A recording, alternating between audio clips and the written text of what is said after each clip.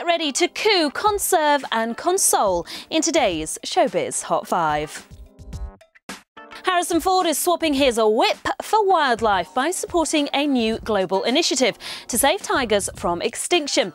The Tiger Conservation Initiative will bring together wildlife experts, scientists, governments and now movie stars to try to stop the thriving illegal trade in the animals and to preserve their natural habitat.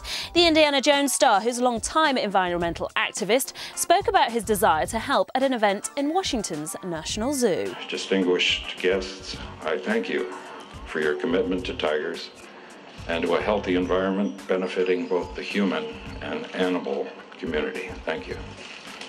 But saving the world tiger population won't be an easy task, even with an action hero's support. Numbers have been declining from over 100,000 a century ago to less than 4,000 today. First it was Jessica Alba, now it's the turn of Tori Spelling to hear the showbiz patter of tiny feet. Yes, Tori's given birth to her first daughter, Stella Doreen McDermott. A rep for the former 90210 star confirmed the news to OK magazine. Well, who else do you tell in Tinseltown? That she is, and I quote, here, she is a healthy baby girl and mum and baby are resting comfortably.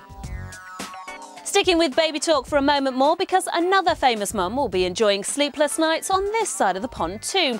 Ulrika has had her fourth child. She gave birth to baby Malcolm, who weighed in at a pretty punchy 10 pounds.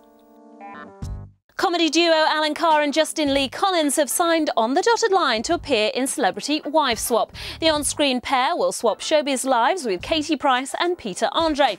The only problem is, Alan's now worried that Justin will refuse to hand Jordan back. Finally, at number 1, if music be the food of love, then play on. Yes, Sienna Miller's ex Rhys Ifans is planning to get over his heartbreak by singing his heart out. The Notting Hill actor, who briefly fronted indie group Super Furry Animals back in the 90s, is planning to pick up his mic once more and perform with a brand new band at this summer's Green Man Festival in South Wales. Now, he should maybe think about getting someone else to do his publicity though, because he recently said, "It's wild rock music and I do the singing.